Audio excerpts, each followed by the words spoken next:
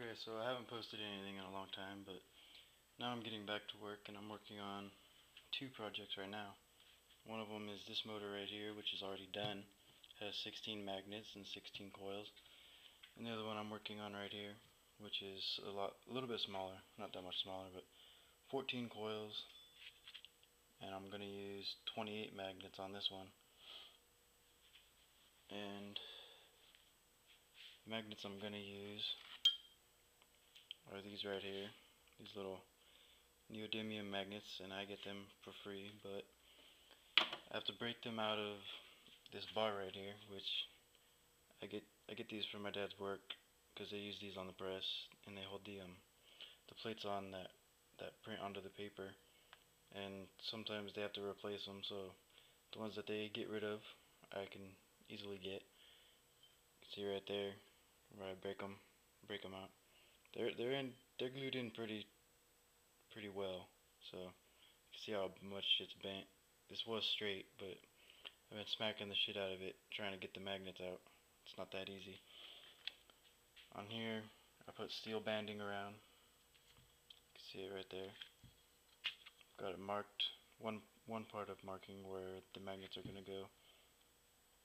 They're gonna go right there, right under the line. And right now I use this piece of cardboard and I marked all these little lines right here. Ooh, just killed a mosquito. I marked all these lines right here onto this piece of cardboard so that now I can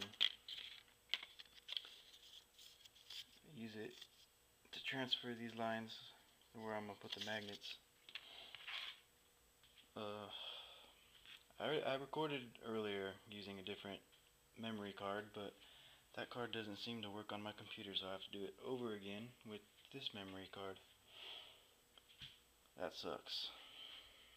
This motor right here, I'll show you, it makes power. I was pretty happy about that. Goes up pretty high too. That was just on one series of coils. You can see right there. It's got two series. I'm gonna wire this one parallel so I get more amps instead of volts. Oh yeah, this banding right here, it's an 1/8 inch thick. I don't know if I already said that, but I also get that for free from this sheet right here.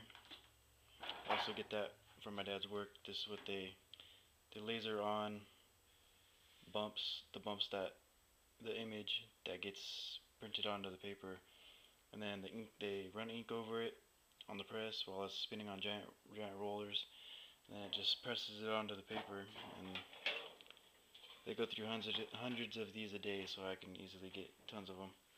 But this memory on this card is about to run out, so I'm gonna cut this video right now. But yeah, thanks for watching.